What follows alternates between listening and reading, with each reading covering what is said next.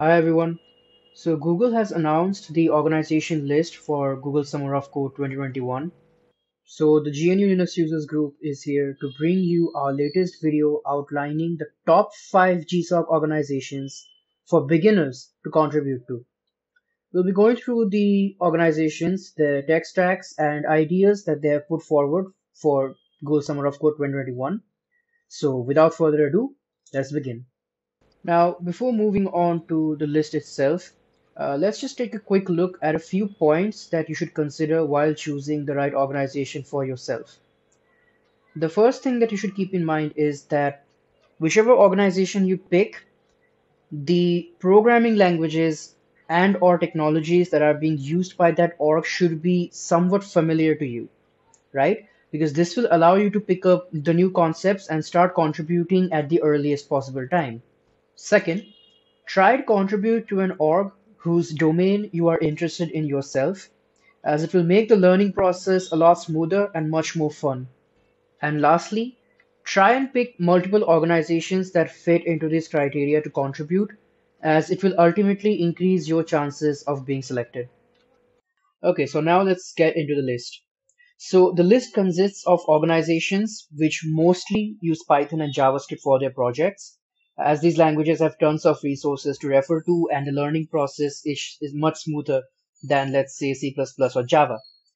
Also, keep in mind one thing, there isn't any inherent ordering amongst these five organizations that I'm about to list. So choose the ones that you feel the most comfortable working with. So the first organization we'll be looking at is Internet Archive. So, Internet Archive is a non-profit library of millions of free books, movies, software, music, websites, and more. It's basically a website that you can use to download media. They're also developers of the Wayback Machine, a popular extension that you can use to view snapshots of websites from the past. And they've been a GSoC organization since 2017. Now, on the tech side, the projects you will have to work on are mostly web-based. So you need to be familiar with HTML, CSS, and JavaScript. You can check out their ideas doc from GSoC's website. We personally would recommend checking out the book reader project specifically, as it is mostly front-end work and should be comparatively easier to work on. The next organization on our list is Wikimedia Foundation, which is the organization behind Wikipedia, the free encyclopedia that we all use. The projects for this org are again web-based primarily. You have front-end focused ideas like updating the front page of the Wikimedia projects like Wikipedia, as well as back-end stuff like updating the WebDriver IO for all the repositories. JavaScript with Node.js, HTML, and CSS are the recommended skills for these projects. The third organization on our list is a new one called Benchroutes. It's basically a project for analyzing and monitoring APIs. This one is a little different from the other ones because apart from React.js, they also use Golang for their GSoC projects.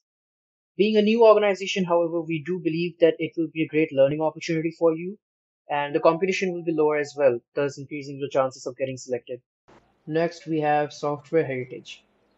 The GSoC page describes this organization as an archival project for source code and its development history. It's also relatively New York, having participated in 2019 apart from this year.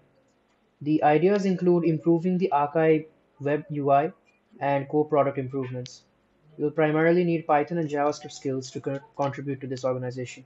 The final organization we'll be covering is Rocket Chat. Rocket Chat has been a GSoC organization since 2017, and their project is an open source team chat and communications platform. And as a candidate, you will mostly be improving and adding new functionalities to this chat platform.